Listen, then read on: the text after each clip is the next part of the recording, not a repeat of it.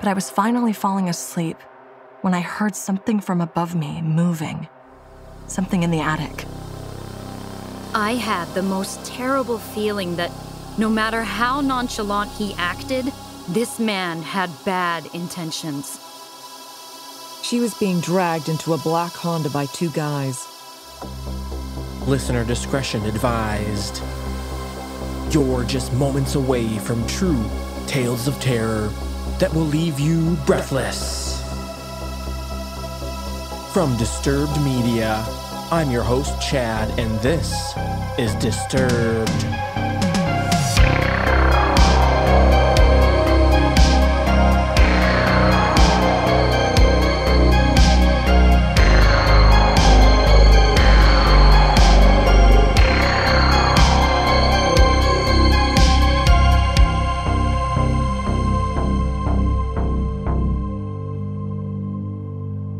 Welcome back in, everyone. Thanks for joining me. Today, I've got one big announcement before we get into it. We just launched our brand new merch store. So if you'd like to snag yourself a Disturbed t-shirt or hoodie, head on over to the store at disturbedpodcast.com/shop. We'll be adding more items in the coming days. And if you're in the fan club at the $5 or $10 level, you get 15% off any order. So take advantage of that offer by getting in our Patreon fan club. And with that, let's get rolling. Our first experience comes to us from Reddit user Ofath Awesome. And we find out that the sound you hear coming from the attic might be your worst fear. Performing this experience is Addison Peacock.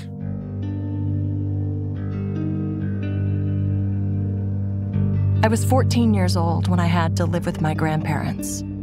I had to live with them because my sister was in college and my parents were divorced. They lived in this old bungalow-type house. It was one story, and we have stairs that immediately go up to the attic. An attic which no one really uses. We just put stuff in there. It's too hot and stuffy up there. The sole window up there didn't really help. The attic had old, creaky wooden floors that I remember that I had to polish with a coconut shell because that's how we do it here in the Philippines. That and my grandparents are very traditional. Anyways, my door to my room was near the stairs leading up to the attic. Like, you open my door and then face right, and then the stairs would be immediately right there. I hated that every time I left my room because I would expect that something would immediately crawl down from the attic. One night, my grandparents had to pick up my aunt's family from the airport. But because of the hellish traffic here, they had to leave at 7 p.m. and their expected arrival back home would be at the most 5 a.m. So a 14-year-old girl would be alone at home the whole time. I told them I'd be safe here. We live in a gated community. We've got tons of guard dogs. Everything will be okay. Or so I thought. Before they left, we already had dinner, so I was stuck with cleaning the dishes and all. As I was doing that, I could hear a bunch of neighboring dogs bark a lot. I didn't really think much of it because the dogs always do that. When I finished cleaning up from dinner, I immediately had to lock every door and window and close all the lights before heading to bed. When I entered my room, the lights were open and it looked normal. My anime posters were on the wall, my closet was untouched. My bed was next to my barred, tinted windows. We had to tint them because I was on the first floor and my grandparents wanted to make sure no one would peep in a young girl's room. They were barred too because my uncle, who used to use the room, always escaped through there to go to parties. This was my grandparents' solution to that. Nothing was out of place to alarm me. Everything was normal. Until I closed the lights. As soon as I closed my lights, a silhouette of a man was illuminated by the street lights outside. He looked like he had thick, curly hair and a skinny build. I thought I was having hallucinations. So I opened the lights again, and he was gone. I closed it again. He was back again. Opened. Gone. Closed. Gone. I sighed with relief. I was just tricking myself, I guess, or something else was casting the shadow. I double-locked my door just to be safe, one with the doorknob lock and one of those door latches type locks. Then I tucked myself in. It was hard to fall asleep when a lot of dogs were barking outside. They weren't our dogs. It was the neighbors. But I was finally falling asleep when I heard something from above me moving. Something in the attic. I pushed down the thought, I'm tricking myself again. I hugged my pillow. It's just rats, I said to myself. These rats seemed heavy and were also pushing furniture around. My heart sank when I heard them hurriedly go down the stairs and stop at the bottom. I covered myself with my blanket and I waited for something. I was also wishing that my parents had given me a phone at a time like this, but I only waited and bated breath. Suddenly, I heard my doorknob being gently fiddled. I wanted to vomit when I heard a click, followed by a quiet turn of the knob. The knob turned, but it didn't budge. When they noticed, they tried to push it. This time I had finally stood up, shaking. I was a kid, home alone with no phone, no means of defense. All that was saving me was this thick door from the old days. I softly pushed my body up against the door and locked everything up again. I didn't want to make a sound. I didn't want to scream. I didn't want him to know I was here. I don't know why he stopped, but he did. I didn't go back to my bed. I just sat there at the door, waiting. It felt like forever. I heard footsteps go up the stairs, but I still sat there. I saw something move in the corner of my eye. There, out the window. The shadow was back. I forced myself not to look. All I could think of was, thank God they were barred. I don't remember what happened after that. I think I fell asleep or I was too scared to even think straight. I just remember the next day when my family and I were finally having breakfast. I casually brought it up. Grandfather, I think I heard footsteps up in the attic last night. My grandfather scoffed. It's probably rats. I never brought it up again. I didn't want them to worry. I probably was. But I do know this. Our dogs were caged up near the gate and were far from my room, so they wouldn't have seen anything. The only dogs who were near my room were the neighbors. Also, there was nothing outside my window that could cast a shadow that looked like a man. Lastly, the attic window was open.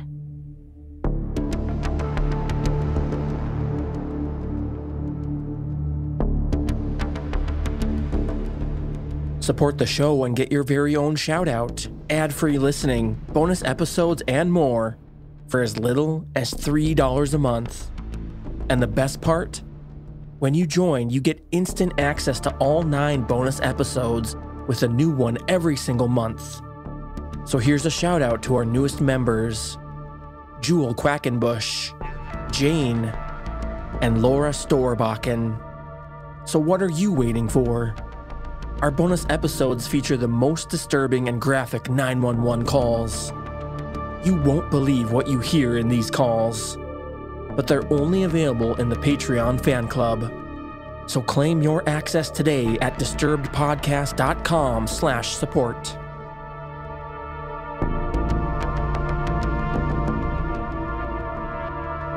Next up, Reddit user Ms. Martinez 408 was nearly abducted from the park while waiting for her bus. Performing this experience is Nikolle Doolin.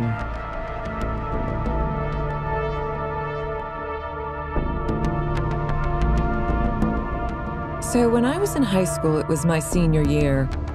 I was 5'3", about 95 pounds. I was at the park down the street from my house waiting for the school bus.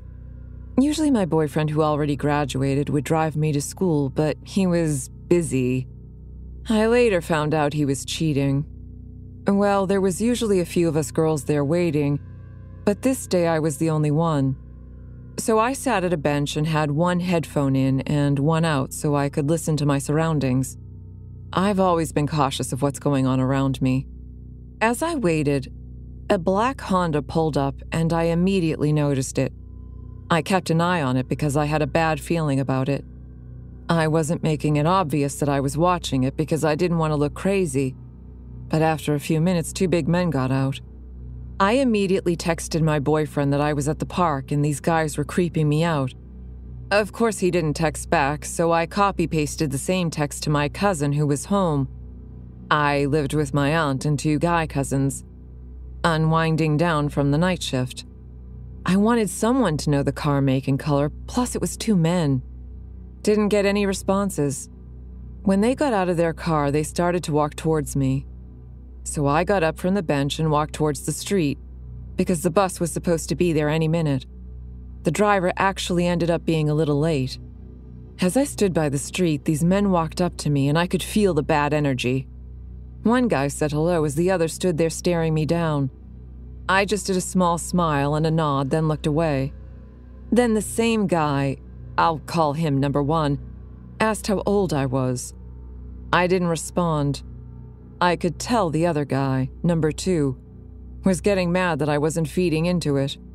Then number 1 kept asking me yes or no questions like, do you have a boyfriend? Do you live close? Do you do drugs? We have some, do you want some? And then number 2 asked me if I knew what the black market was. I felt a cold rush go over my body and I got the chills. Number 2, who was quiet the whole time, started to tell me they just got back from Russia. But the way he said it was so scary, almost intimidating. I knew they were from somewhere else because they had strong accents, but I couldn't pinpoint the place. They kept telling me to go to their car because they had drugs. I said no thank you. Trust me, I wasn't a straight edge in high school, but I was not stupid either. I would never get into somebody's car that I didn't know. Then number 1 asked if I have a car.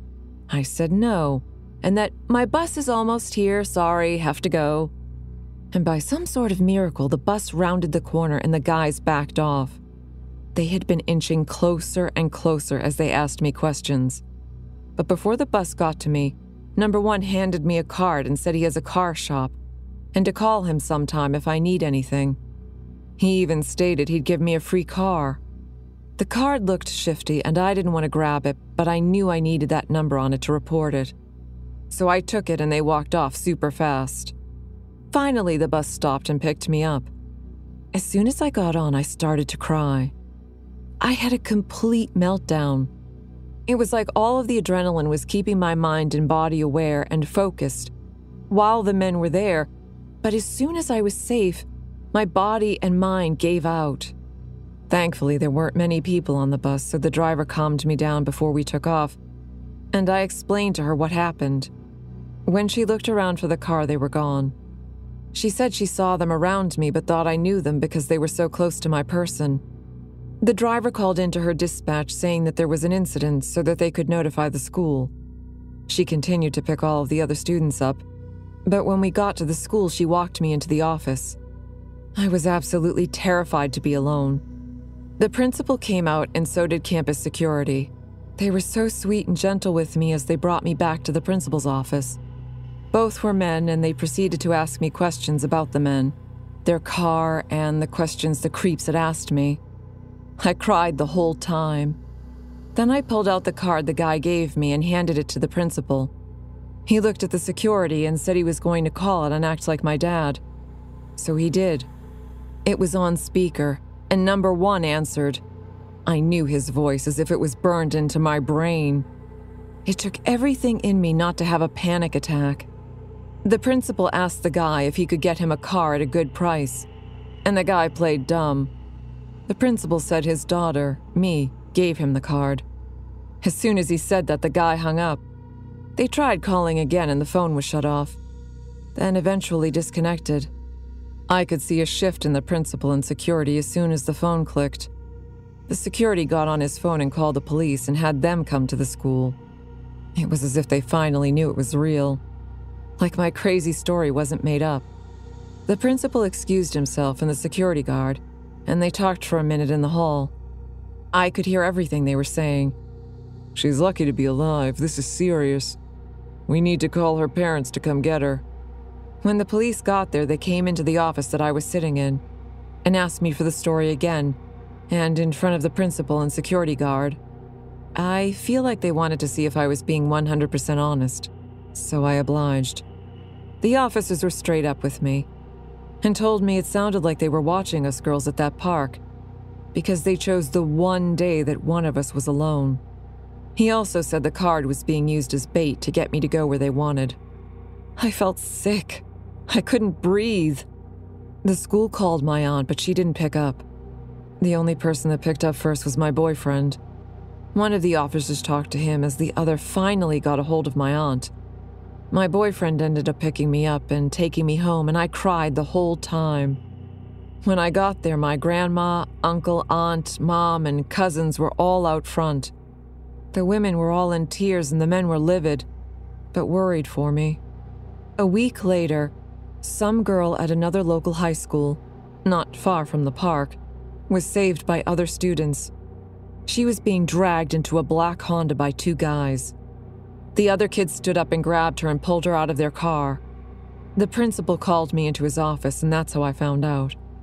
They also had the same offices there, and had me choose the two guys out of a picture lineup. I pointed them out fast. They were caught. It was in fact those two guys that tried grabbing the girl, a freshman girl. I felt worried for her and sad she went through worse than I did. And I felt almost free again. Still scared, but not looking over my shoulder as often. I couldn't believe they were caught. After that, my family teamed up to drive me to school for the rest of the year. My boyfriend, now ex, also took me some days. I'm thankful to be alive and well. And I'm even more thankful that the girl was also saved by the courageous kids at her high school.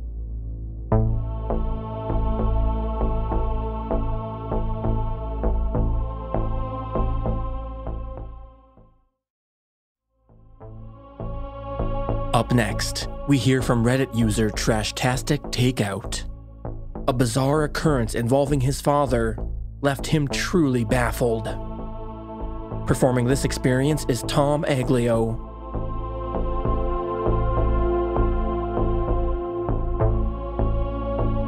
First off, a little backstory on my dad. The man has so much character and color to him. Though he is mostly a chilled-out grandpa at this point whose biggest offenses are the likes of placing a box of dead kittens in the topic hat when the family plays charades at the Christmas Eve get-together. When I was a kid, he was a crazy person. He was an amazing father, honest to a fault, and had character made of stone. He apologized when he felt he was wrong, and he would sit and cry with you when things were eating away at your self-esteem. However, as much as I owe him my morality and compassion towards others, I also owe him my extremely demented and nothing is sacred sense of humor. The man got more joy from life and tormenting his children than anything else.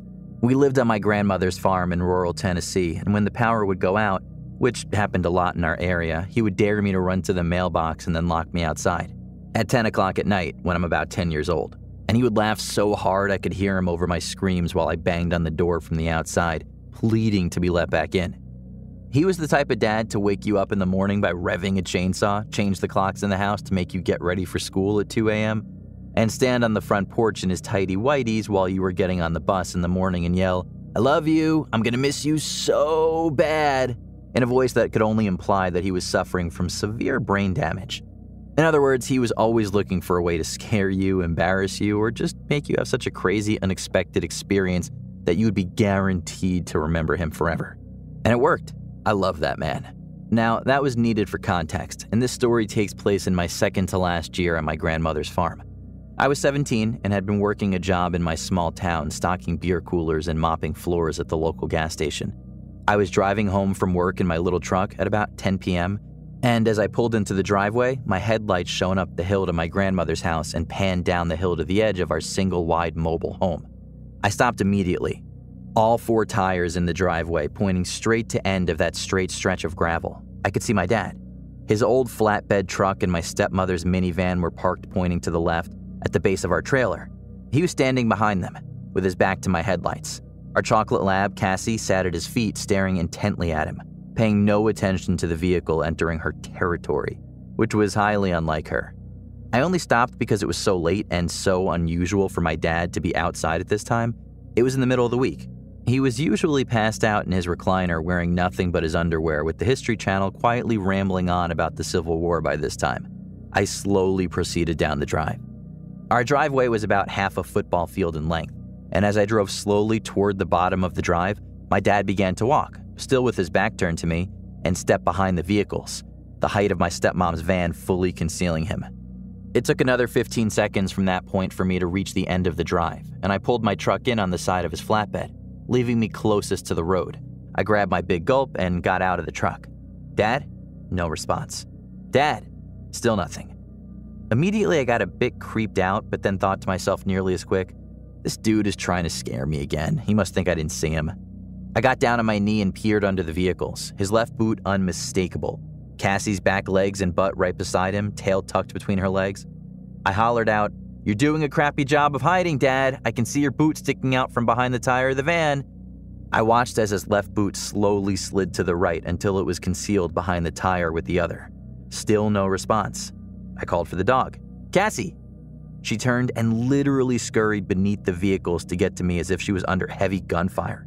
She was whimpering when she got to me and was acting very strange, as if she was terrified.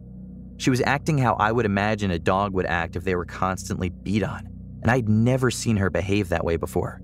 When she got to me and I placed my hand on her head, you could almost hear her breathe a sigh of relief. She was sticking to my legs like glue, and as I was still down on one knee and a bit off balance, she nearly knocked me over. I pet on her for a moment and tried to comfort her, but she seemed like she was afraid of something. With her tail still tucked between her legs, she pushed herself in between my legs as I stood up. It was after seeing how timid and odd Cassie was acting that I decided that I may be misreading the situation and I might need to get into the house. My dad was surely a prankster, but when he was caught, he was caught. He never drugged things out once we caught on. He would come out and say something like, "I guess you kids aren't as gullible as you used to be. I'm gonna have to start stepping it up a notch." Dad didn't drink much and never got drunk, really. But I couldn't think of what the root of this odd behavior could possibly be, and it really started to weird me out. I made one last attempt at communication. "Dad, I know you're there. I saw you when I pulled in the driveway. The jig is up. What are you doing out here?" No response. I started around the front of my truck to round the vehicles and walk over to him.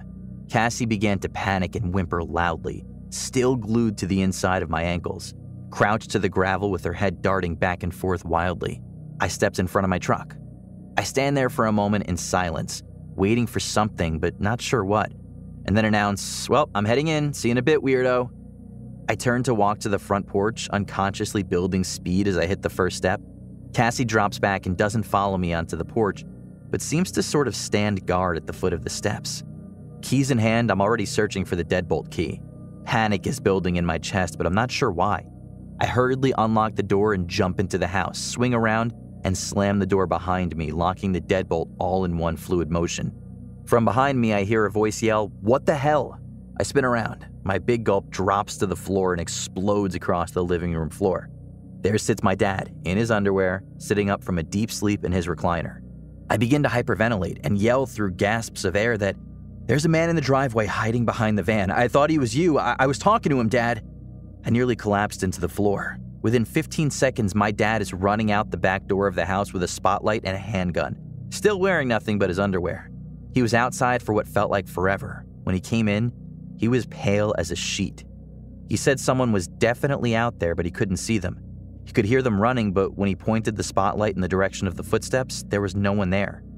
Crazy thing is, our trailer sat at the front of a 150-acre cornfield, and it was off-season, so everything was tilled down to the dirt. There was nowhere for anyone to hide. It was a terrifying experience, and I know it's one that seems easy to explain. My brain really wants to tell me that I just foiled a car thief or something, or maybe even stopped a possible home invasion. The thing is, though, my dad has an unmistakable posture and an even more unmistakable walk. I know those were his boots I saw under the van. I also know that if he had somehow set all this up, I would have heard about it for years, because it would have been one of his favorite stories to tell. How he scared me so bad when I was 17 and how funny it would have been. He does tell people about this from time to time, but he always ends with the same detail, that it wasn't until he was outside running around in his underwear with a handgun that I realized that Cassie had been sleeping in the floor next to his recliner when I ran in the door.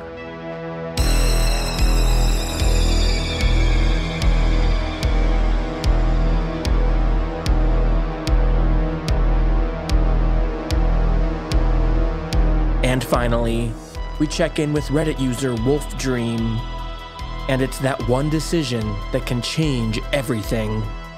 And join me in welcoming our newest narrator to the show, Rhiannon Moushall.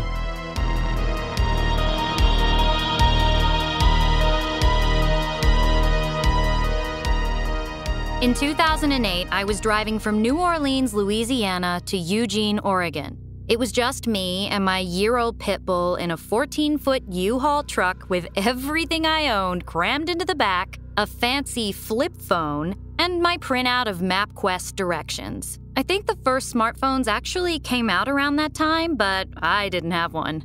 Cell phone service was also much spottier, and there were long stretches through the desert where I had zero service for hundreds of miles. I was driving a lonely stretch of highway through central Texas when I realized I hadn't seen a town or exit for a very long time, and my giant U-Haul was really low on gas. Just when I'm starting to freak out and seriously run out of gas, I see a small town coming up. I pull into this town and it is tiny. I was so worried about other things that I never did pay attention to the name of the town, but there were only about 6 streets in the whole place. I go gas up and am ready to get back on the road, except I cannot for the life of me find my way back to the highway. I circle the town around 4 times and start getting so frustrated because this is such a tiny town. How the fuck can I not find my way out? I can literally see the highway but can't get to it. I return to the gas station to ask for directions. Now, when I got gas, I paid at the pump and never went in. When I enter for directions, there's a skinny, nondescript guy who has black hair hanging down in front of his eyes that looks like it could use a good wash. He's not particularly creepy, but a little rude. He never really met my eyes.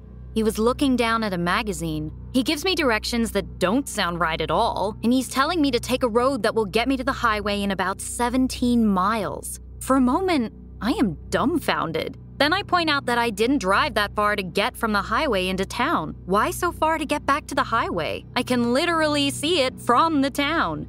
He is so casual, almost like I'm just an annoyance, and can follow his directions or not. Why should he care? He gives me some explanation about the road curving around that doesn't really make sense. He still doesn't look at me. Just, whatever, I gave you your directions, and waved his hand in the direction of the door. When I got into the parking lot, my whole body started trembling violently, and my heart started racing, seemingly for no reason. I get into the truck, and as soon as I put the key into the ignition, I burst into tears. I had the most terrible feeling that no matter how nonchalant he acted, this man had bad intentions. I didn't know what, but I knew right then and there that there was no way I was going to follow his directions. Yet this was the only store in this little town, and short of knocking on doors, no thank you, there was no one else to ask for directions. I decided I didn't give a shit if this town seemed like something dropped out of the Twilight Zone. I was going to drive around until I found my own way out, even if it took all damn night. Then, a big red beater of a pickup truck, as much rust as metal, pulls up and disgorged the quintessential Texan man, huge, husky, and in flannel and work boots. Without even thinking about it, I jumped out of the truck and approached him quickly yet warily. Looking into his eyes, I saw a kind human being, or at least I was hoping I did. I asked him if he could please give me directions to the highway. I told him I knew it was silly, but I just couldn't seem to find my way back. He looked concerned as I was visibly upset, so he made me laugh and very cheerfully gave me directions for a hairpin curved turnoff right at the end of a small concrete tunnel I had passed several times. He said it often confused travelers because it was so hard to see, they need to put up signs, etc., etc. With a sinking feeling in my stomach, I asked him how far in miles was it back to the highway. He laughed and gave me a funny look. "Miles, miss? I'd say it's a quarter mile at most. You can see the highway right from here." At this point, I couldn't help it. I had to know. What happens if I drive? And I gave him the directions the man in the store had given me. Texas looked at me very intently and asked me how I knew about that route. It was pretty far out, and usually only locals know about it. So I told him. He was quiet for a few minutes and then asked what the attendant looked like and if I had a map of the state. Nope, just my MapQuest, which wasn't helpful in this situation. He goes to his truck and grabs a raggedy local map from his glove box. Spreading it out for me, he traces the route I describe. The way the man from the gas station had told me to go led away from the town, away from the interstate, and led to seemingly the middle of nowhere. Texas told me that the road did go about 17 miles, right before it dead-ended in the desert. I asked him what was out there, and he told me that it was nothing but some junked cars and a few trailers and mobile homes, all owned by the same family. The family was known locally as troublemakers, meth heads, and alcoholics, and these were the nice things townspeople had to say about them. And the erstwhile clerk was part of this family and lived down that road. I'll never forget the look in Texas's eyes as he told me this. He also told me that I was smart to listen to my instincts, and he told me to be careful traveling out there. I don't know if the man from the gas station wanted what was in the back of my U-Haul or what was in the driver's seat, but thankfully I didn't have to find out. Oh, and I learned that sometimes angels look like ruddy-haired Texans with scruffy faces and rusty pickups. Thank you, random Texan stranger. You really saved my ass, and I will always remember you with tons of love. Sorry I didn't ask your name. You're forever Texas to me now.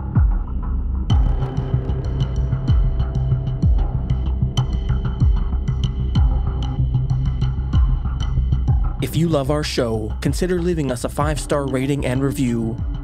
Follow or subscribe wherever you're listening right now so you never miss an episode. And help us grow by sharing the show with a few friends. Musical score by Carl Casey at Whitebat Audio and co.ag. Thanks for listening. We'll be back next Thursday with a brand new episode. And stay safe out there, y'all.